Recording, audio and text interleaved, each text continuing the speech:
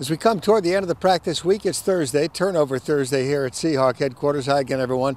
Tony Ventrella, Seahawks.com. Creating turnovers is exactly what defensive coordinator Gus Bradley has in mind. It's something that his defense has not done enough of in its first two games. We haven't got any, takeaways like we stressed all during training camp, and we're going after the ball in practice. We've had our opportunities. A classic example was the goal line play. Last week here we're coming on a goal line. Biggs is coming off the edge.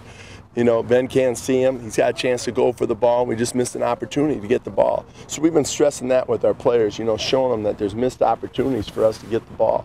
And, I constantly tell them they'll come in bunches. You just got to keep believing, and we'll get them. The Arizona offense has put some points on the board in its first two games, and quarterback Kevin Kolb has completed 35 of 57 passes with 4 touchdowns. The Seahawks need to get some pressure on him. We brought a lot of pressures last week, a lot of pressures.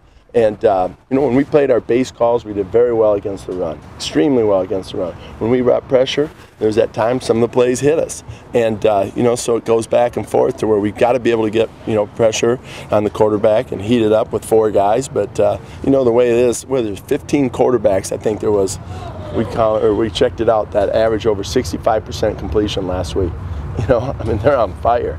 And you got to do something to slow them down. Cardinals wide receiver Larry Fitzgerald is a unique talent in the NFL, and he'll be up against Brandon Browner. Part of the evaluation of Brandon going in was that he could match up against big receivers because he's unusually tall and long. And I've thought that we're anxious to see how it goes. He plays against Mike and against Durham and those guys, and he feels comfortable with those guys. But nobody's really comfortable playing Larry Fitzgerald. There's just no easy go here. So. Now to the offensive challenge for the Seahawks. Coming off a scoreless effort against the Steelers, it's important for the Seahawks to get off to a good start at home this Sunday. We want to start fast every game, but haven't been working out like that. The season hasn't worked like that so far. So we just want to make sure we come out fast and execute early. And, who's to say it has to be close. So we just want to go out and start fast and finish. That's the main thing. We don't want to start fast and have a lower, towards the end. We want to come out fast and finish. What about targeting Mike Williams downfield a little bit more against the Cardinals? I'd like to see everybody targeted more often, and Mike included. We need more plays. That means more first downs, so no more Mike than anybody else in the offense, but we're better when Mike's a factor, and he's getting balls and you have to deal with him.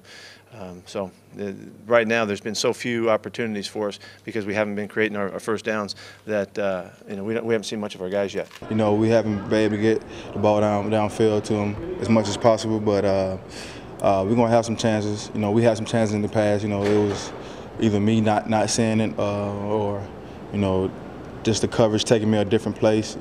Just my reads taking me to a different place. So we're gonna make sure we're gonna try to get those guys the ball as much as possible. But we haven't had a whole lot of plays on offense. You got to stay on the field, so we can get guys more touches.